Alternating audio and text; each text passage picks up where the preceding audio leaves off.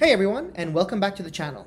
Today I want to tell you about a tool that has completely revolutionized my AI workflow. However, before we start, I would actually love it if you guys could leave a comment down below and let me know how many of you use any other AI tool beyond ChatGPT, or do you pay for ChatGPT, or have you heard of any other large language models beyond ChatGPT? That could be Google's, that could be Claude. I'd really love to know. If you have heard of these tools, then this video is going to be extremely interesting for you. If you haven't, I'm going to show you a way that you can level up how you use ChatGPT. So for those who don't know what the other models are, in addition to ChatGPT, the other major commercial models that we have are Google's Gemini, which is really good at having a long memory, giving it a ton of information and recalling from it. And while it did launch with some issues, it has improved quite a bit. Then you've got Perplexity, which is basically an AI search engine. And then you have Claude, which is oftentimes dubbed as the best competitor to ChatGPT, oftentimes performing better in a lot of the rankings. And then you have Grok, which is an ultra fast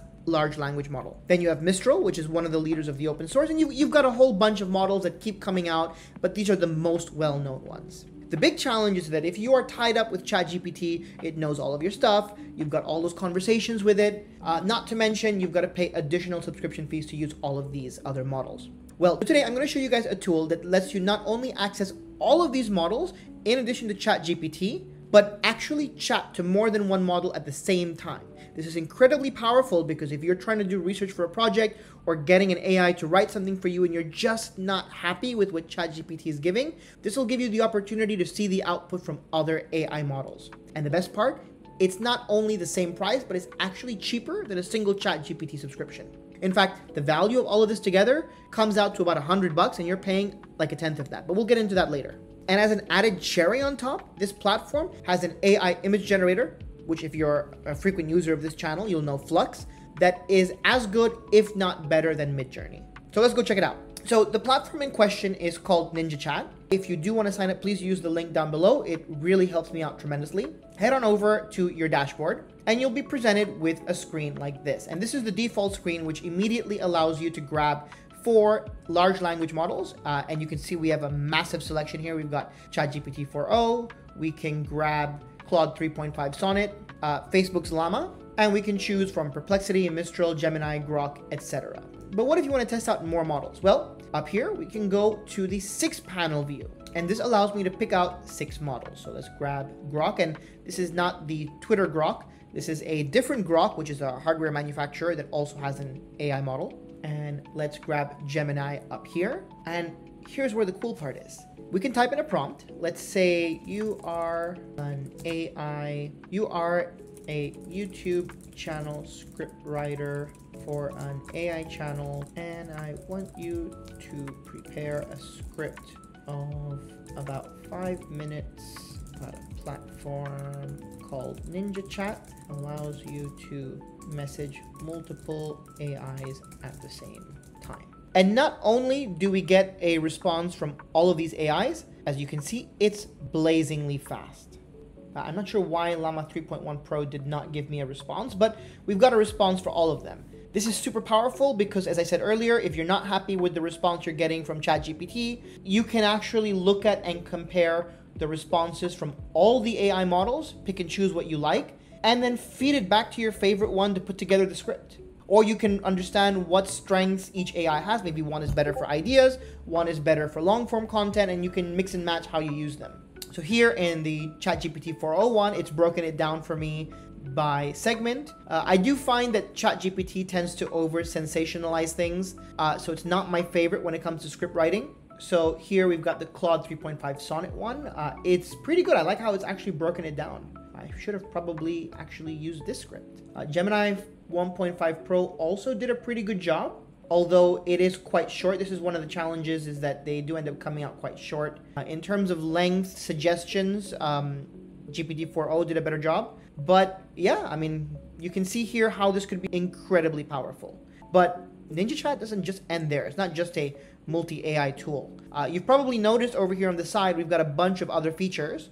There is AI images, and this is what I was telling you, that it has a Midjourney competitor. So my personal favorite one over here is Flux Dev, and this AI model is as good, if not better, than Midjourney. And we're gonna grab something here. If you're a frequent visitor of this channel, you'll know that we love using prompts from Prompt Crafters, which is this prompt database that I use all the time. So I'm gonna grab some test image prompts and we're gonna see how it works. Oh, this is a cool one. So let's grab that, drop it in, and boom, there you go. Easy way to use Flux. In addition to that, it's got another really cool tool, which is incredibly helpful if you're doing any kind of research project and so on, which is AI mind map. So we're gonna drop one in here. Let's grab large language models. And what this will do is it will generate a mind map for you, which is a fantastic starting off point for any kind of research project. You can elaborate on N1, on each node, add more information and so on. And there we go. So we can see here from large language model, it breaks down into applications, ethical considerations, performance metrics, training data, architecture, and so on. And this is a great starting point for a mind map. You can manually add on more nodes to it if you like. You can delete them, move them around. You can edit them, you can split them, which then takes that node and breaks it down further. So this is a really good way to get a bird's eye view of any topic that you're researching, continue to break it down further and get all of the top level points that you need to dissect. And then you can go back and actually feed these into one of the AIs and get your report or your project fleshed out. It also has a chat with PDF feature. I'm not gonna get too much into this because this is fairly straightforward. It's something you can do with most AI models, even ChatGPT. You drop in your PDF in there and you can ask it questions about it. What I am gonna jump to, and this is one of the features I absolutely love, is the writing library. This is so powerful and incredibly well done. What this allows you to do is it's got a whole bunch of parameters set up here where you can drop in pieces of text. They could be stories. If you're any kind of an author, this is so good. It helps you develop metaphors, look for plot holes. If you're writing a conflict, you can intensify it. A cliffhanger designer. In fact, I will probably use this on my next video just so I can end on a cliffhanger.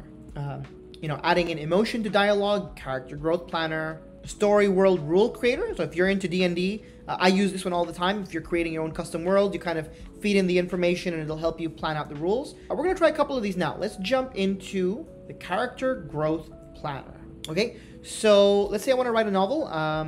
The main character is George. He is a young man who lives in a style fantasy world and is an orphan. Cliche, I know. He gets picked up by a wealthy merchant who aims to use him as an assassin and discard him. However, things do not go as planned and George seeks to take revenge for this treatment. Okay, something pretty simple. This could become an interesting story. Let's go ahead and generate and see what we get. And again, blazingly fast. So I just gave it a description of my character and the scenario, and it's given me here a little bit of a background. Okay, it's decided to give him the current arc position. I probably should have specified at the beginning, but whatever, we can work with that. But desired growth, George seeks to evolve from a vengeful tool of the merchant into a self-aware individual who understands the value of life.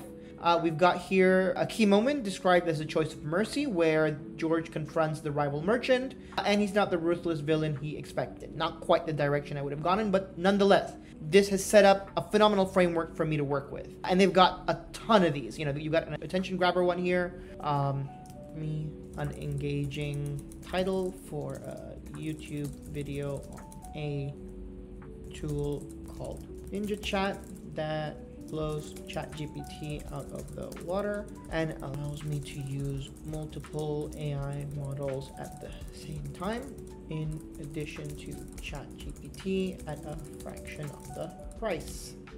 Not only is it giving me engaging titles, it's giving it to me for different target audiences. If I had an A/B testing tool, I would absolutely be abusing these. I mean, some of them do suffer a little bit of ChatGPT-ness, which is kind of that sensationalism. Discover Ninja, the multi-AI marvel that beats ChatGPT at a fraction of the cost. But some of these are pretty good. I like this one.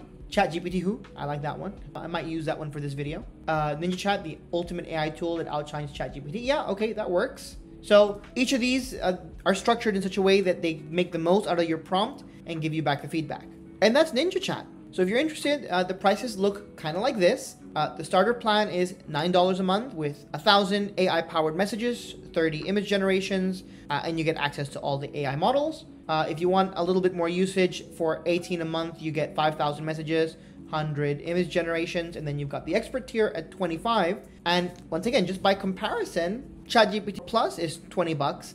Gemini Pro is another 20 bucks, and you got to get that 1 terabyte tier to use it. Midjourney is another 25 bucks. So, I mean, just by paying for one of these tools at the $25 level, you got all of these AI models, you got a image generator that competes with Midjourney. It doesn't get better than this. And once again, if you guys want to use the tool, please use my link down below. Yes, it is an affiliate link, so it does help me out. And yes, I do really actually use this tool all the time. If you have any questions, please do leave them in the comment section below or come over to my Discord. I'll be happy to answer any questions about the tool, the platform, how I use it. And if you found this helpful, please don't forget to like and subscribe.